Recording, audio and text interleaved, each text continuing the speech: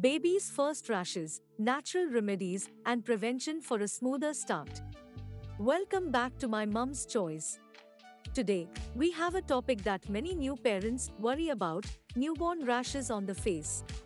Newborns can sometimes develop rashes on their faces for various reasons, including skin sensitivity, hormonal changes, or exposure to certain substances.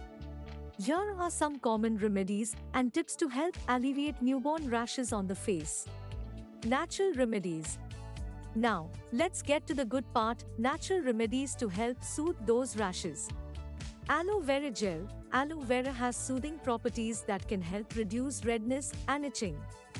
Make sure it's 100% pure aloe vera gel.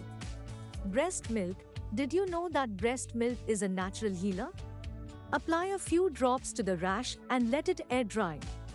Chamomile tea. Chamomile has anti-inflammatory properties.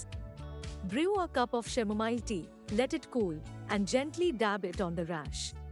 Preventing rashes. Prevention is key. Here are some tips to prevent these rashes from occurring in the first place. Keep baby clean. Regularly clean your baby's face with a soft, damp cloth. Pat it dry gently. Use soft fabrics. Make sure your baby's clothing and bedding are made of soft, breathable materials.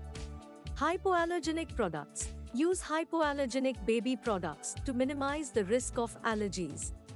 In conclusion, newborn rashes on the face may seem worrisome, but with the right knowledge and natural remedies, you can ease your baby's discomfort and prevent future occurrences. Remember, it's a part of your baby's development, and most of the time, it'll go away on its own.